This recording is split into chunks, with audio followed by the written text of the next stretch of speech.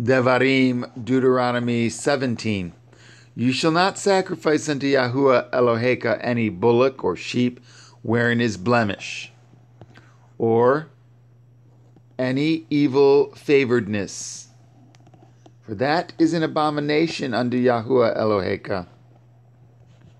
If there be found among you within any of your gates, which Yahuwah Eloheka gives you, man or woman that is wrought at wickedness in the sight of Yahuwah Eloheka, in transgressing his covenant, and has gone and served other Elohim, and worshipped them, either the sun or moon, or any of the hosts of heaven, which I have not commanded, and it be told you, and you have heard of it, and inquired diligently, and behold, it be true, and the thing certain, that such abomination is wrought in Yashara'el, then shall you bring forth at the man or at that woman which have committed at that wicked thing unto your gates, even at that man or at that woman, and shall stone them with stones till they die.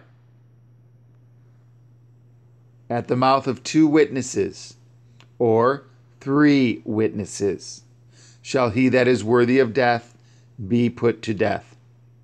But at the mouth of 1 witness he shall not be put to death. The hands of the witnesses shall be first upon him to put him to death, and afterward the hands of all the people. So you shall put the evil away from among you. If there arise a matter too hard for you in judgment, between blood and blood, between plea and plea, and between stroke and stroke, being matters of controversy within your gates, then you shall arise and get you up into the place which Yahuwah Eloheka shall choose, and you shall come unto the priests, the Leviim, and unto the judge that shall be in those days, and inquire, and they shall show you the sentence of judgment. And you shall do according to the sentence which they of that place which Yahuwah shall choose shall show you. And you shall guard to do according to all that they inform you, according to the sentence of the Torah which they shall teach you, and according to the judgment which they shall tell you, you shall do. You shall not decline from the sentence which they shall show you, to the right hand or to the left. And the man that will do presumptuously, and will not hearken unto the priest that stands to minister there before at Yahuwah Eloheka, or unto the judge, even that man shall die. And you shall put away the evil from Yashara'el. And all the people shall hear and fear, and do no more presumptuously.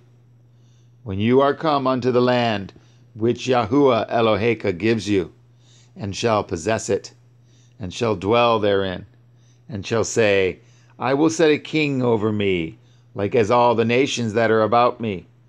You shall in no wise set him king over you, whom Yahuwah Eloheka shall choose.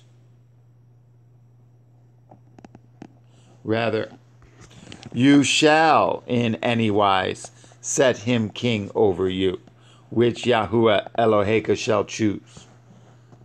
One from among your brethren shall you set king over you.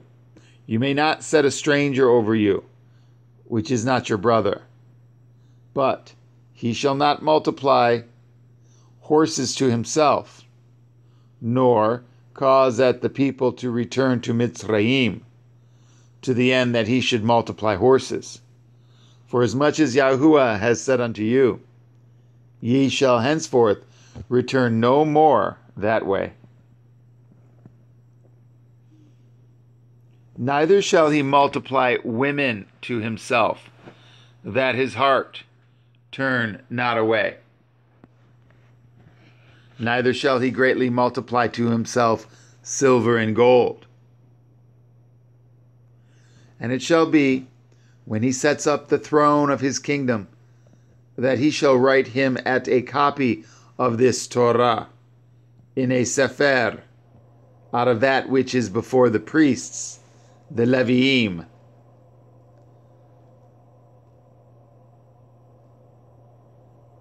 And it shall be with him. He shall read therein all the days of his life, that he may learn to fear at Yahuwah Eloheinu, to guard at all the words of this Torah, and at these statutes, to do them,